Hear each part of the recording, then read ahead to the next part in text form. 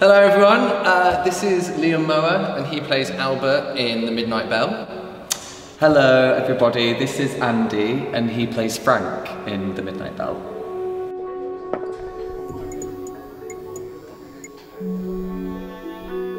I was stepping back into the studio on day one was quite overwhelming really. I think after having such a long time off and I think all of us had kind of reset and kind of reprogrammed in a way, and so I felt like the energy was just amazing, especially back on the first day, and it was just so lovely to see everybody again and just to have that real amazing feeling of being back in the studio and creating something completely brand new. So the creative process for a new show with us, I think is probably quite unique to this company, just because of the kind of rep that we do here.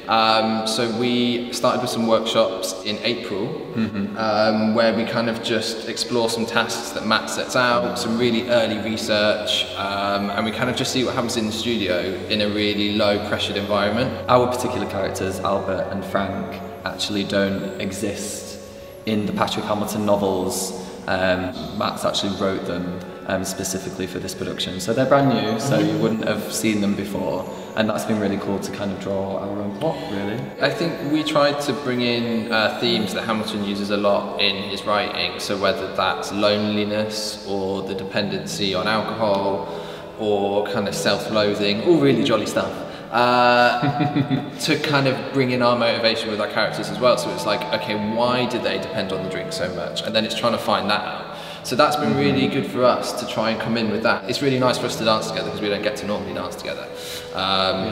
So that's been a real treat. That has been nice. It's been lovely, so yeah. My favourite parts of the rehearsal process is definitely getting to work on like duet material or solo stuff that's really story-led. I think that's what makes this company so brilliant, is the depth of stories that we try to create, and it's so integral to what goes into the movement and what you're trying to say. So we just actually did a really nice session which was all about the end of Act 1 and kind of like who has the power and who has the initiative and who drives it and who tries to pull away, and trying to find that dynamic between the two of us has been really fantastic. We're now at a place where you're starting to see a lot more depth and people like layering their characters and I guess, you know, researching for a piece, I think obviously it's based in the 20s, 30s, and especially looking at homosexual characters of that time, like there's not a huge amount of history, but the stories and the research that we did find was really quite fascinating, and just kind of diving into that more.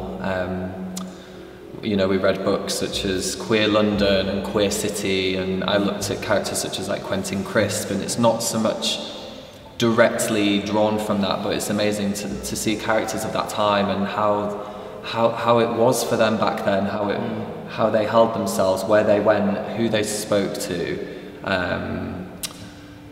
what their whole history was. So that's been really interesting to like dive into. And the challenge of that is then trying to bring all of that research that you do into the studio. How can I make it relevant to the character that I'm doing, or the relationship that I'm trying to portray?